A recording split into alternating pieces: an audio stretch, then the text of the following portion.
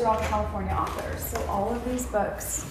It's very clear first partner Jennifer Siebel Newsom is an open book and an advocate for women. My sweet husband was raised by a single mom.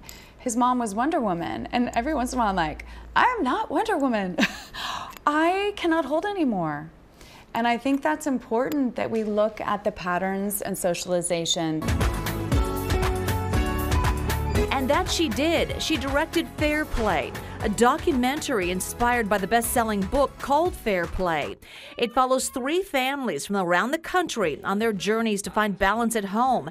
In real time, real life, no Hollywood here. Yes, I wanted real life. It was filmed during the pandemic, a balancing act in and of itself. All joked because, again, the majority of us working on this project were working mothers.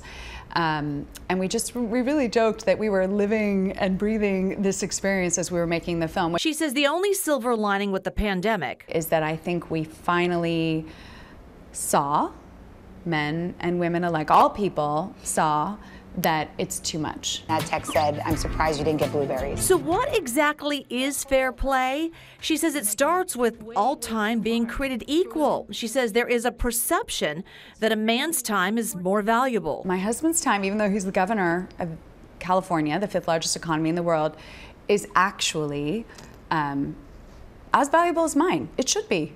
But unfortunately, a lot of society doesn't see it that way. The film looks at the need for not 50-50, but perceived fairness. We're not saying, for example, to my husband that he has to do 50% of the domestic work and childcare. We're saying that he has to get us to this more fair perception of fairness. She says it's making the invisible care work historically held by women visible. So some of the benefits to men are they're happier, they're healthier, they're less dependent on antidepressants and other prescription meds. They live longer, they have better sex lives. For women, I mean, hello. Like when your partner is doing what you perceive as a fair share of work at home, you're happier, you're less anxious, you're less depressed, you're less stressed.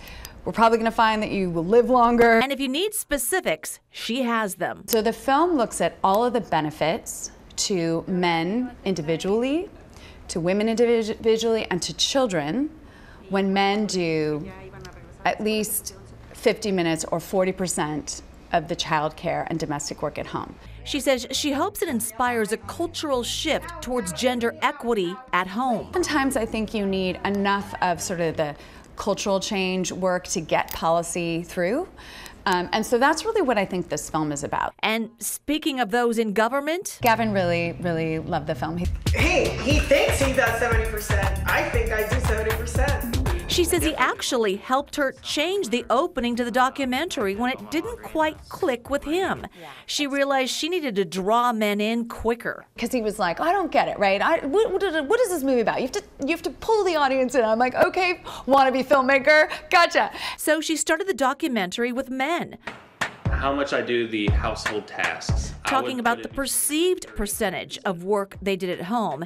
And she says that did the trick. And so we did, and I love that because it helped. It gave the film sort of real clarity, and I think it draws you in. This is just so interesting. The documentary will be released at the beginning of July. Juliette Goodrich, KPIX 5.